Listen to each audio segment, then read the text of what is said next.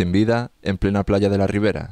Allí ha sido encontrada esta tortuga muerta, una más que sumar a la hilera de quelonios que terminan así en nuestras costas por múltiples causas. Ahora hay que averiguar cuál ha sido la que ha llevado al fallecimiento de esta especie y proceder a su traslado hasta el pudridero de tetrápodos marinos, donde terminan los ejemplares varados que son recogidos sin vida en nuestras costas. Algunos curiosos se han acercado a ver lo ocurrido. Es un hecho que se produce con demasiada asiduidad y para el que se intentan encontrar explicaciones.